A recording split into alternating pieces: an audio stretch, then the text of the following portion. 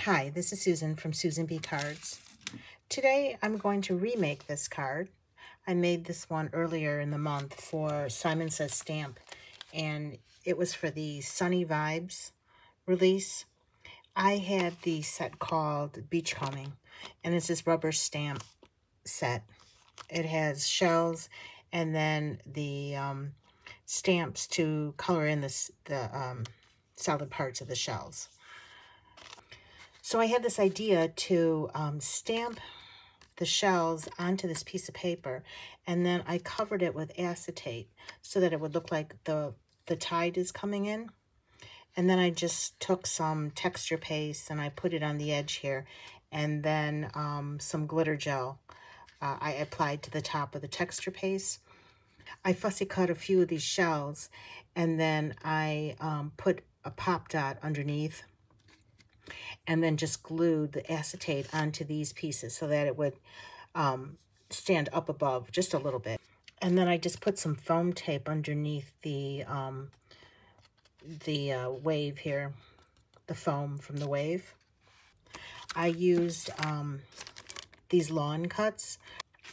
These are old, but I'll link them in the description because they're still available.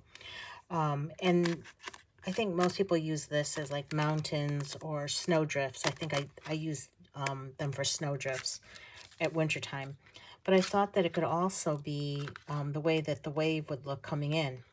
This time what I think I'm going to do is I'm going to start from this edge, and then I'll just hand cut that little bit here. And I put the texture paste over it anyway. You couldn't really see the edge. These dies don't cut through the acetate. They just leave the impression. So it just left a perforation on this acetate. So I had to go through with the scissors anyway and just cut it off. So I also used alcohol ink on the acetate, and I'll show you how I did that in a demonstration. I'm going to use some lighter colors of alcohol ink. I have Cloudy Blue and Pool. I do have darker blues, but I found that it was hard to see the seashells underneath. So I'm just going to use these light colors.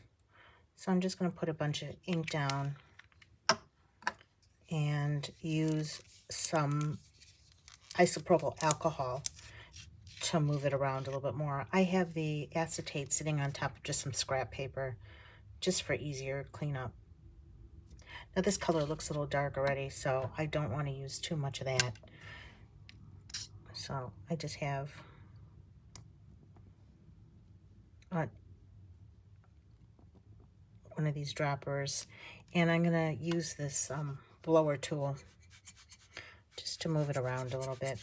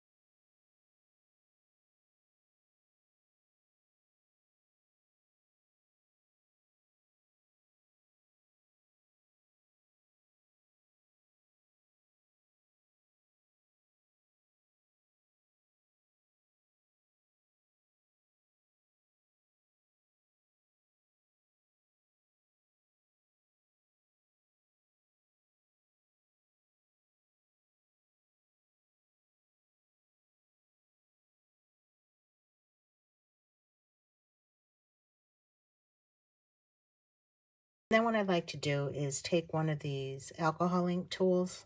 It's a Tim Holtz alcohol ink tool, and I just cut felt to fit. You can buy the felt, but it's cheaper just to cut it yourself. So I just went to Michael's and got a sheet of it. And then I just like to put dots of more alcohol ink on the blender. I might even put a little bit of the darker color. This is how I always do water. This is turquoise. I'm just going to put a couple of these.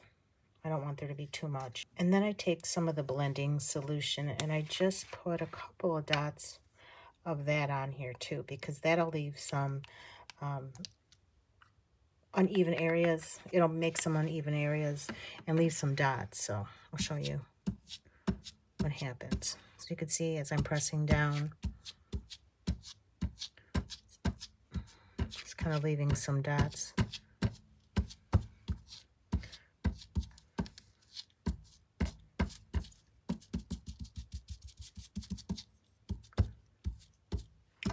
And then I could also go to the areas where I didn't move any alcohol ink into the corners.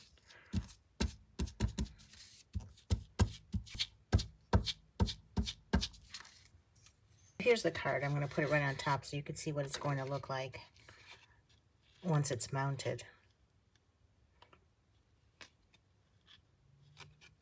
I think there's just a little bit of area here where I want to get a little bit more ink.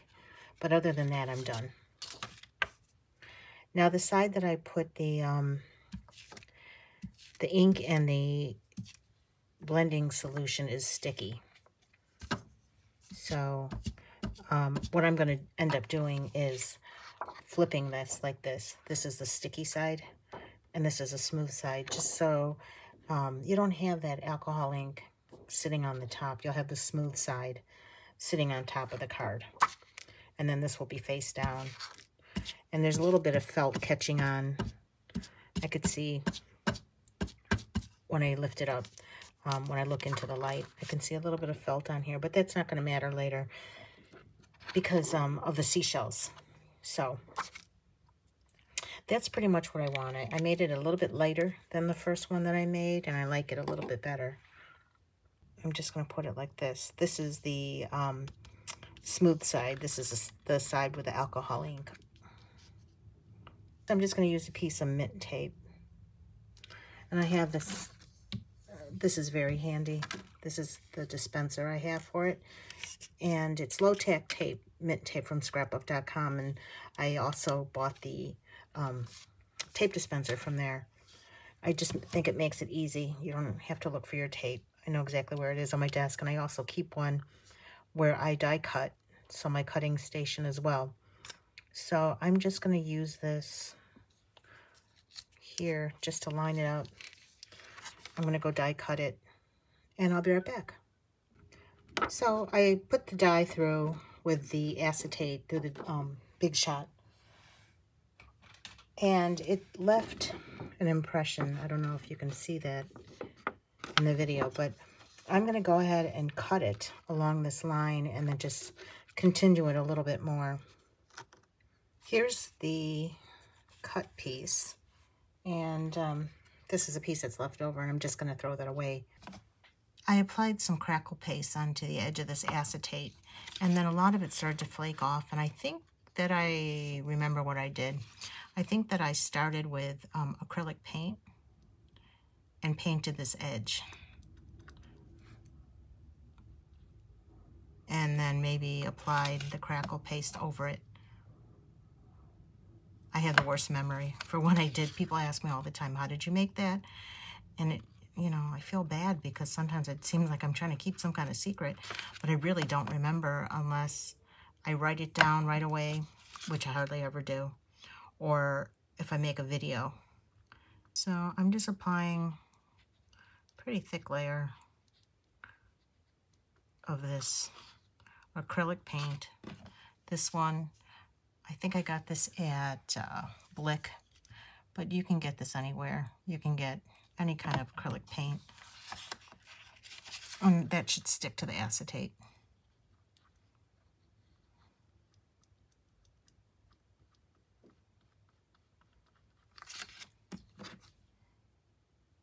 I'm just not even putting any water in it. I'm just going straight from the tube.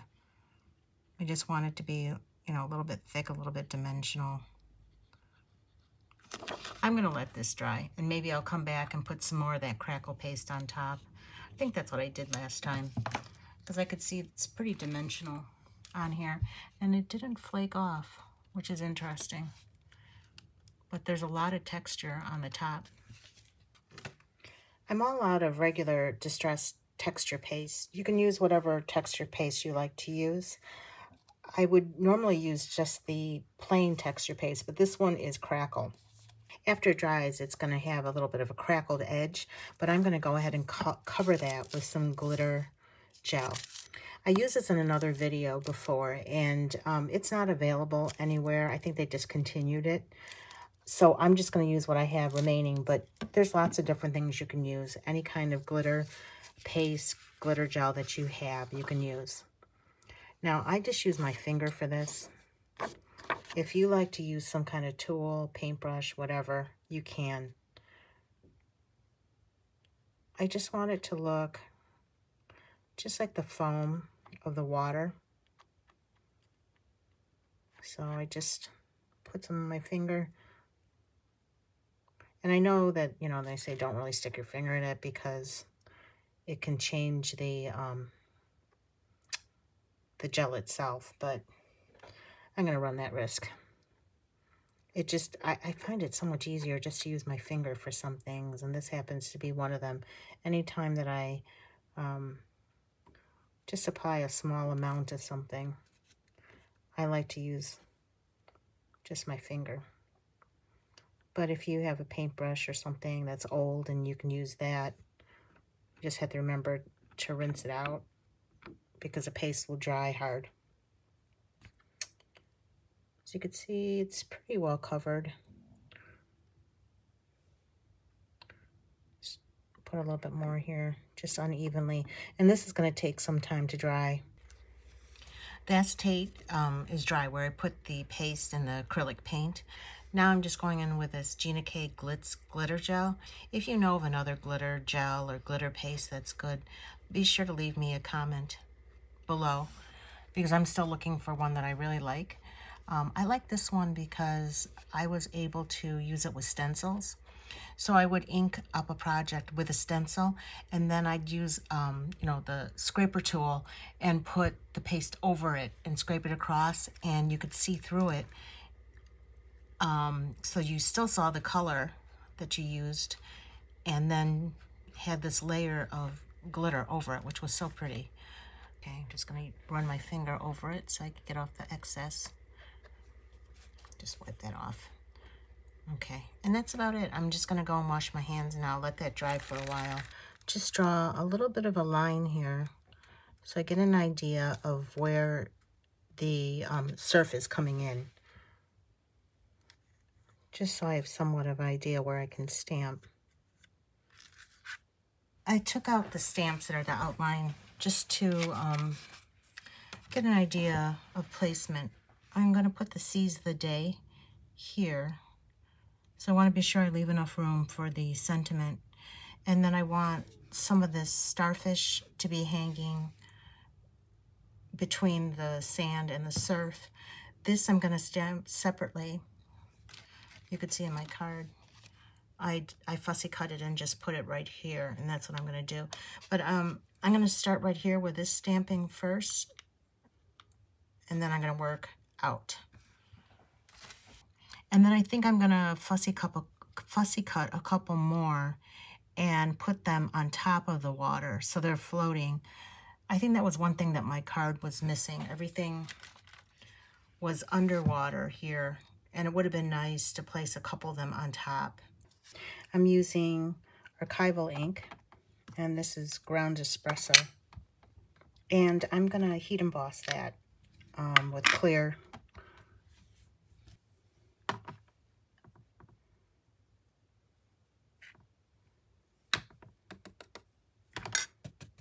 I'm going to go ahead and heat that. I'm not going to do it on camera just because it's so loud. So now I'm lining things up around the sentiment. I'm using Vintage Photo archival ink. And then what I have to do is line up the solid pieces, which color in the starfish. All the seashells have, you know, pieces to color in. Using Antique Linen Distress Oxide.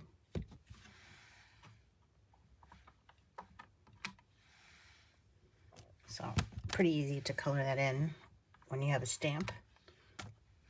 And then there's a star for the center.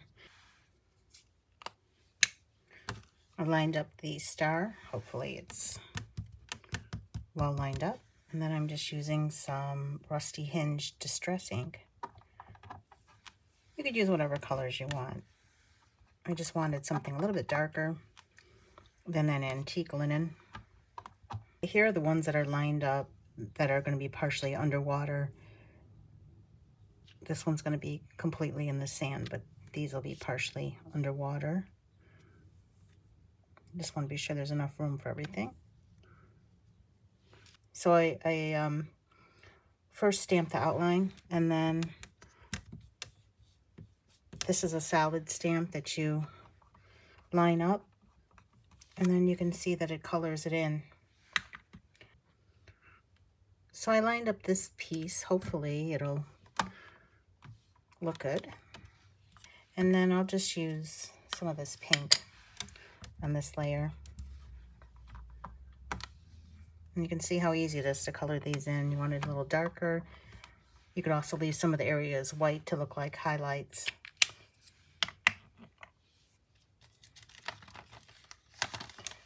And then I have this that goes here. Now I'm going to color in this corner here, which is the sand. You can see it on my original card. Just right here. I'm just going to color the sand. I want to keep where the water is going to be white because the blue inked acetate looks a lot better against white. So I just drew a faint line here in pencil. And just so that I would know where to color the sand. The good thing about the sand is that the blending looks better if you don't do it evenly. So in a normal blend, you would really want the colors to be even and not blotchy, but you know, wet sand looks blotchy. So I'm just going to put down some, this is Distress Ink Antique Linen. And I'm just going to color over that. If you remember, the sentiment is heat embossed. So that'll stay shiny and it'll resist the ink. So I don't have to worry about that smearing the way Distress Ink might if it touches any of the inks. So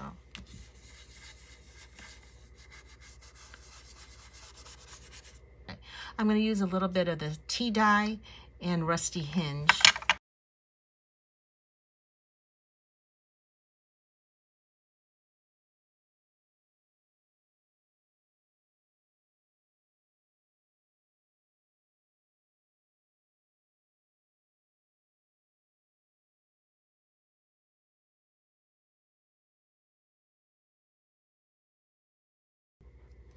I want to put a couple of specks onto my card, the way that sand would look a little bit speckled. And to do that, rather than dipping my card, because I don't want it to get anywhere else, I don't want it to get all over, I'm just taking a piece of scrap acetate.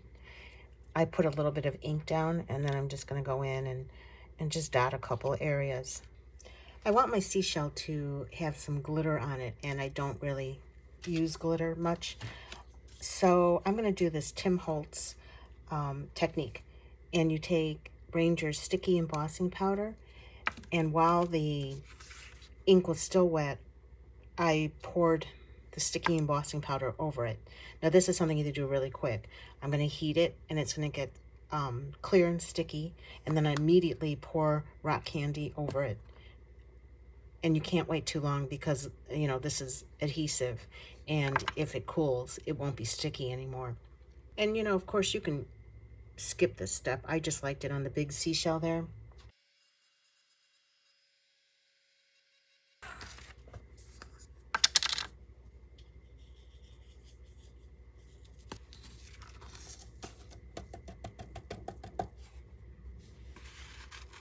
Okay, you can see how shiny it is. And I'm going to fussy cut that out. Okay, I have just about everything done. You can see that I colored all my shells in. I popped up this one, this one, this one. So I fussy cut it, colored it, put a pop dot behind it, a couple pop dots. They're hanging over on the back, and I could just trim that off. And then I'm going to have the water go right on top. These two seashells have pop dots on them because I'm going to put this like this and then put these on top. So I have just two things floating in the water. Here's the water. And on the back, I took some thin foam strips. I got these from Scrapbookcom. They have very thin strips. Here they are. So these are great if you just have some thin things you're trying to stick on. I just cut them to fit whatever I need. I use these quite a bit. Take the release paper off of this because the collage medium dries pretty fast, but it does stick to acetate. You know, it's great for plastic. You know, so I just have to remember which of these. I don't really have to put a ton of collage medium on. Just putting a little bit on these raised ones. Or you could just use one of these foam brushes. I feel like that takes off more. Just push it out. So you can't even see it. And then with the water and the alcohol ink, you won't be able to see it. And then I'm just going to glue these right on with collage medium also. Just want to set it the correct way.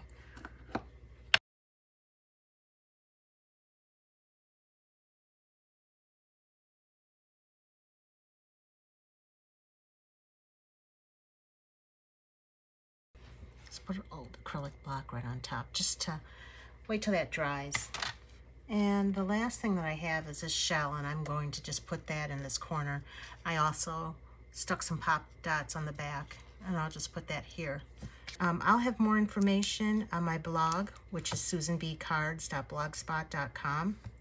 I'll have all the products that I listed on the blog and beneath this video. If you use those links, that helps me out. Lets me know that you find this content useful if you decide to purchase anything. And I'm just going to place it right there. Stick that down too. So here's the two cards. And really, if you want to make it easier, you don't have to pop this piece of acetate up. I just thought it, you know, kind of made it look a little bit special.